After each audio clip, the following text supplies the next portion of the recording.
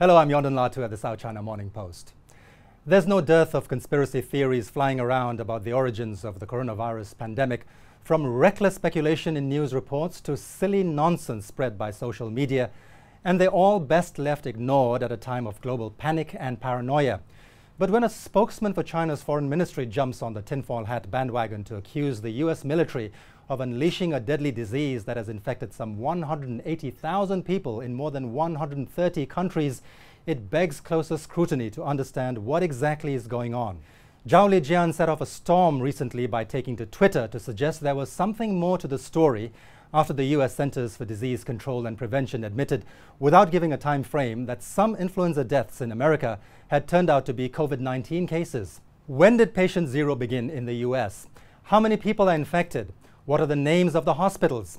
It might be the US Army who brought the epidemic to Wuhan. Be transparent, make public your data. US owe us an explanation, he tweeted. The inflammatory tweet echoed a Canada-based conspiracy website's unsubstantiated claims that America was the real source of the coronavirus, apparently linking it to the US Army's participation in the Military World Games, which drew competitors from more than 100 countries to Wuhan last October, before the Chinese city became ground zero for the pandemic.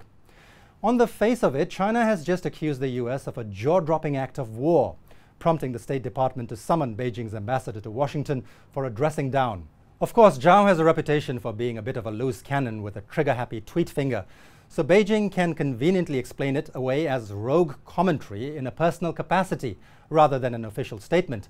But this is China and the Communist Party we're talking about.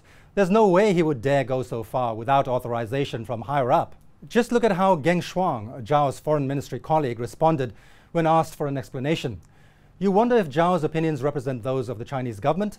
I think you first should ask if remarks by certain US senior officials that vilify China represent the official stance of the US government. And there you have it. It's a tit-for-tat, zero-sum blame game the two countries are playing to their mutual detriment. Instead of joining forces to wipe out a common enemy that recognizes no political or geographical boundaries, they've taken mudslinging to a dangerous level with conspiracy theories.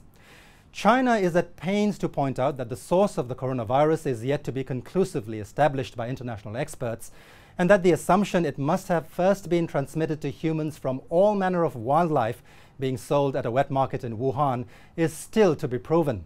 That's why it bristles at the likes of US President Donald Trump calling it a foreign virus, or Secretary of State Mike Pompeo and Republican leaders provocatively labeling it as the Wuhan virus or the Chinese coronavirus. Remember the other popular conspiracy theory that China may have engineered the coronavirus as a bioweapon at the Wuhan National Biosafety Laboratory? It's been debunked by scientists who studied its genetic makeup. But Zero Hedge, a right-leaning financial blog popular among Wall Street insiders, was banned from Twitter last month for amplifying the same theory and doxing a Chinese scientist from the Wuhan Institute of Virology, whom it identified as the man responsible for weaponizing the coronavirus.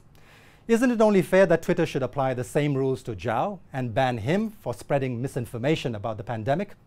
Come to think of it, isn't Twitter banned in China? Why are Chinese officials even using it in the first place?